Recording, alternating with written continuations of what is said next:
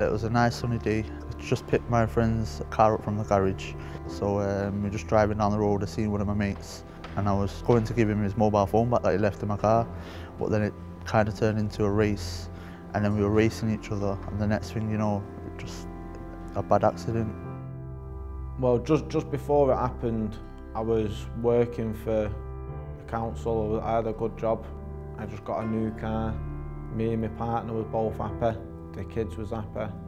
My daughter was only about 4 weeks old and my head started going. I don't know why. I just had stress. I don't know where it was coming from. But I started going out and then meeting up with mates and I seen them all the time, but I never got involved with what they was doing, and then I ended up getting involved and saying, yeah, I'll be a driver.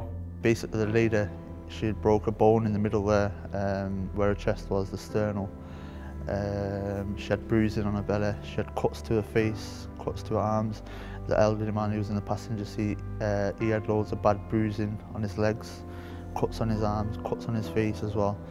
I thought it's easy, getting money, getting easy money and getting more than what I get from working. Why I wanted to do it, so I carried on and then got arrested for it. I think we see a lot of young people who are quite vulnerable.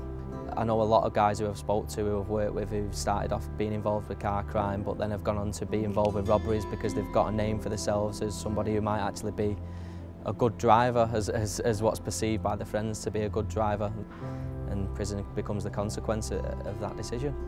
When I first come into prison, I was shocked, I was scared, I was angry. I didn't know what to expect, I didn't know what was going to happen. Well, the main thing what you miss is being able to get up and open your own door, or just little things. I used to love getting up and walking outside and getting in my car, taking my stepdaughter to school and stuff like that. And now, you look out your window and you see a big fence and a big wall. I'd like to say to other young people and people who are driving, just please think about your actions before you do it, because just a minor little thing that you think is a minor could be a major. You just think about the present, but you don't think about the future.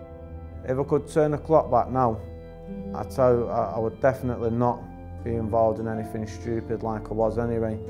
I would still be sat out there with my family now, being a dad like I should be and being a good partner like I should be. And to be honest, I would give everything that I've got to go and be back where I was. I'd just like to say sorry to my mum for being a bit of a pain in the ass and obviously coming to prison. If I had to sort of leave with one message, I think it'd be just to get people to think about the decisions that they are making. Each decision has an impact not only on yourself but on other people. There's many victims of one decision, so that would be the message that I have for people to think about that. Give yourself time and make decisions for the right people, and safe drive, stay alive.